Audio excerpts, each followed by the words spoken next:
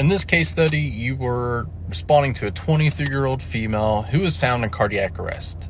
She was cool, cyanotic with pinpoint pupils. You've begun high-quality CPR, secured an ET tube, and you already have access. Then you were asked, of all the following interventions, all of them would be appropriate to do except.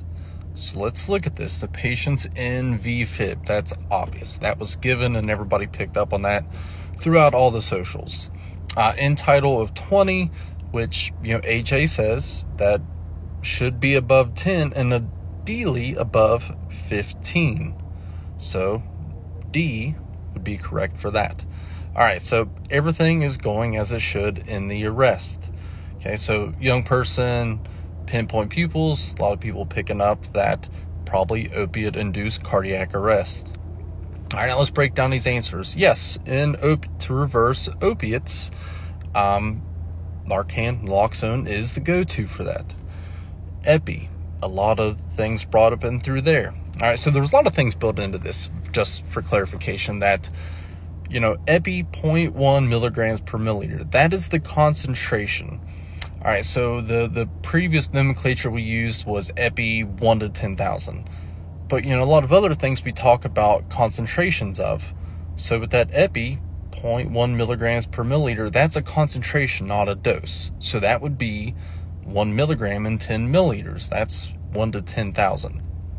All right, and C, amiodarone. Yeah, it's in VFib, so amiodarone is for refractory VFib, meaning that you've tried defibrillation, that's not working, now let's throw amiodarone at it.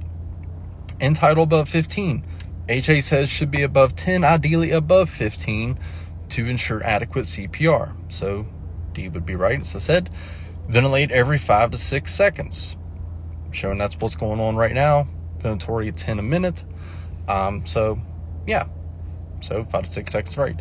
An unsynchronized cardioversion. This threw a lot of people into a loophole because unsynchronized cardioversion is defibrillation. That is a word that is used very interchangeably with defibrillation.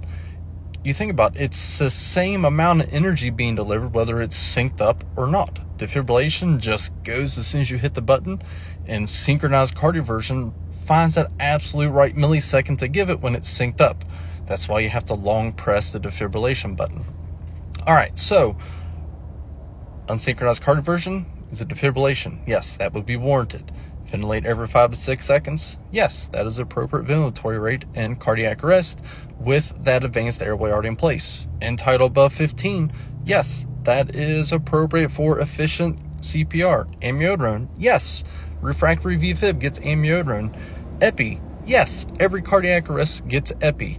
Narcan, no. There is no research that supports that Narcan is indicated in cardiac arrest. Okay, yeah, we can worry about the H's and the T's, things that can reverse arrhythmias, but Narcan is not going to reverse that arrhythmia.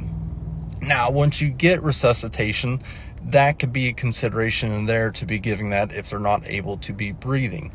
However, we start thinking about things on down the pathway. What if it isn't? If we're not giving Narcan, we shouldn't just be giving Narcan prophylactically to where it is absolutely indicated. So if they have ROS and they're not breathing and they still have those pinpoint pupils and we've reversed all the hypoxia, then we could be considering Narcan.